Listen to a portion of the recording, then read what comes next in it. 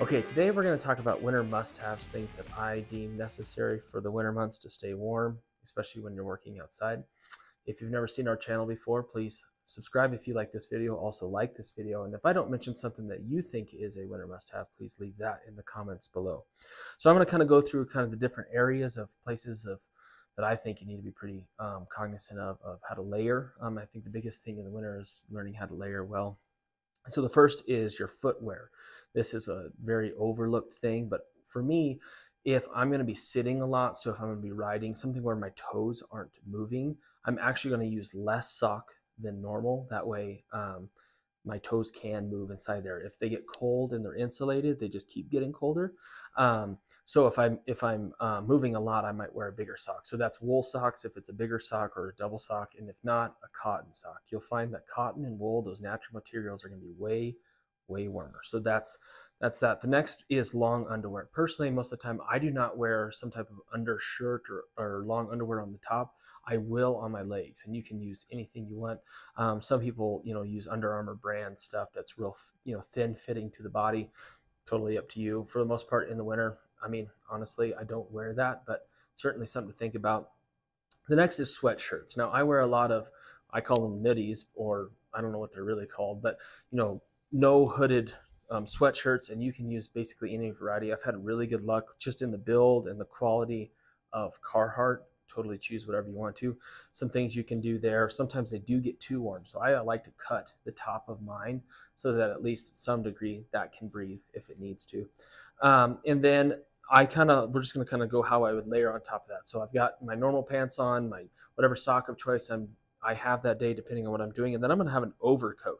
So when it comes to doing stuff outside, working horses, whatever, you can't really be, a big marshmallow just covered in clothing. So you kind of have to have layers. So Carhartt makes a great, what I call an overcoat. It's just a canvas coat with a lining inside of it.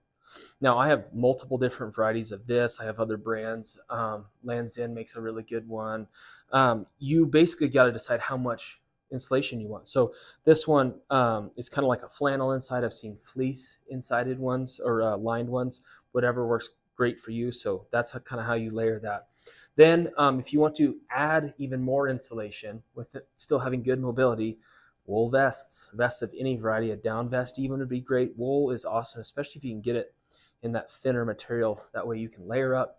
It won't be too bulky, but it certainly gives you a lot of warmth. This is a Filson one.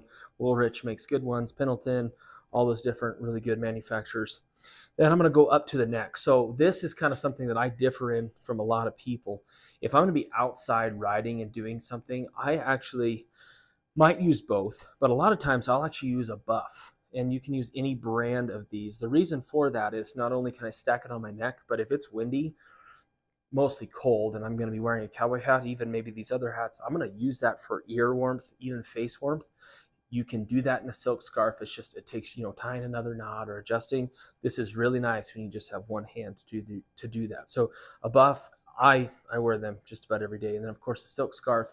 If you've not seen our videos about silk scarves, how to wear them, different knots, we'll probably either put a link to that video in the comments or maybe in this video as well. And then I'm going to go all the way to the top. So you see what I'm wearing here, which is traditional to wear a felt hat in the winter months.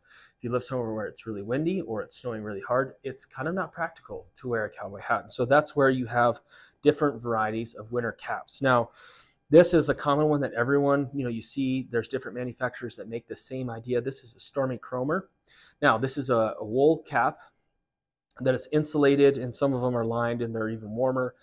The only knock I have on Stormy Chromer is if you don't get one with like the rancher build, this will not cover your ears sufficiently. So if you get one of these, I wouldn't call it a style piece, but it's definitely not an all day keep you warm in a blizzard.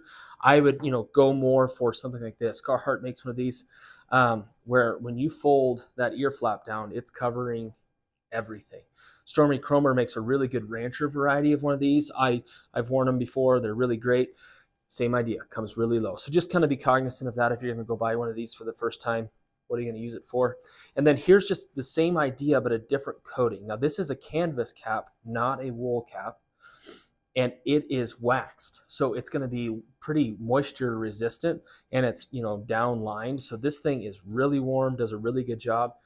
Once again, not necessarily a must-have, but if you live somewhere where it's really cold, that will help you out a lot. And then lastly, the last must-have is, what are you going to wear on your hands? Okay, for me, at a minimum, I'm going to wear these cotton gloves. Now, these are not 100% cotton. I think that's like 80% cotton, but that's what I'm going to have as a minimum. I can then put mittens on. If I'm doing something where my hands, I don't need my fingers, that's going to be a ton of insulation. I could just wear these and, you know, get away with a lot. You can put these inside leather gloves. They're basically a good lining. I don't go anywhere without cotton gloves in the wintertime. So that's kind of the winter must-haves that I have. We did not talk about footwear. I think that's totally dependent on what you're doing. I mean, a lot of people are going to wear cowboy boots. You might be wearing muck boots. We'll probably make a video about which ones to wear when and why and how, but those are my must-have winter pieces of clothing. So if you like this video and want to see more videos just like this, please like and subscribe to the Star Cowboy channel.